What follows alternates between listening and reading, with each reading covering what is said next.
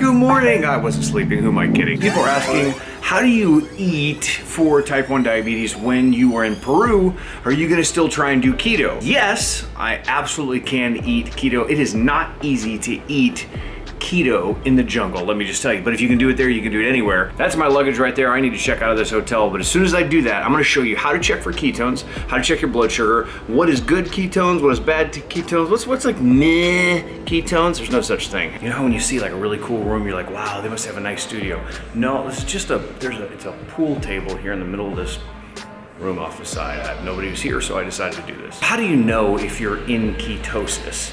And ketosis is not ketoacidosis. Those are two totally different things, but you still need to check your ketones. There's a couple ways you can do it. You need ketone test strips, ketone meter. You need to be able to test your ketones, and you need your regular glucometer. If your blood glucose gets too high and you are in ketosis, that's not good. That's how ketoacidosis happens. So you've got to keep your blood sugar levels in check. I'm gonna check mine really fast. Burp, burp.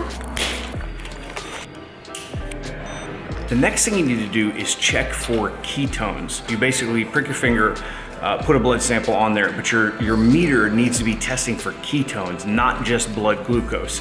You can tell by the quality of this video that no one's paying for this. So the meter that I have is by Keto Mojo. Their meter will test for blood glucose and ketones. Where do you want your numbers to be?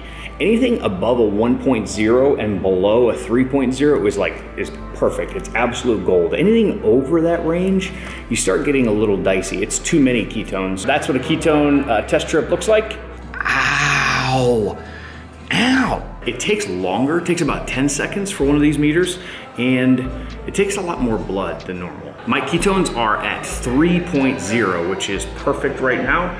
There's another way that you can check quickly, and that is your good old-fashioned pee test strips. I'm gonna go pee on all these. You wanna make sure that you are in range, okay? That's how that works. I went and I peed all over this thing. That sounds weird to say. I'm in the moderate range, which is great. Hi, hey, good morning. How's it going? These guys heard me yelling about urinating on everything. You just wanna make sure that your ketones are at a good level, but your blood glucose has got to be good. Because if your blood glucose gets too high and your ketones are high, you guys know that's a recipe for disaster. Am I gonna eat keto in the jungle? Yes, I take a lot of MCT oil, I take a lot of different bars and supplements, things like that, in case I can't get to food anymore. Hey, how's it going?